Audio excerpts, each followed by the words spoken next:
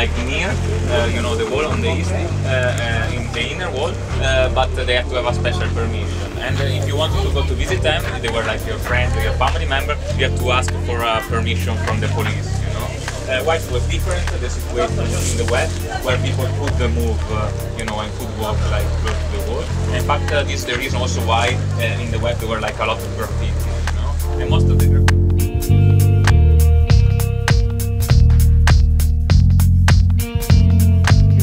we are actually in the British sector, and what happened is that they had a lot of rubble, you know, around, and they had to find a solution also what to do with this rubble, but they have to find a solution within the west.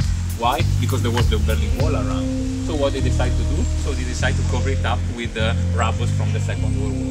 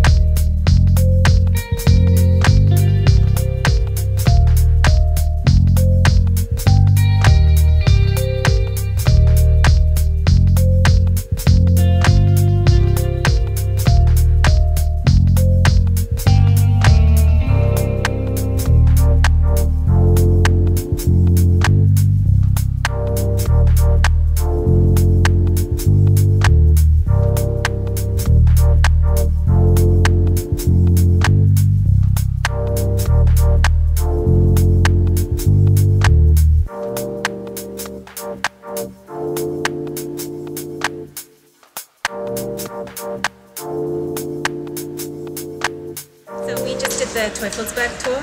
It was one of the best tours that I've had, not only in Berlin, but anywhere in any city. It was a real behind-the-scenes look at a really important part of history. Not only was it pretty awesome to go inside, but there was so much artwork everywhere, loads to see, and there was lots of nice little tidbits along the way from our tour guide, so I really recommend it. Yeah, it was unreal. Yeah, I've never seen anything like it. Definitely one of a kind. Check it out.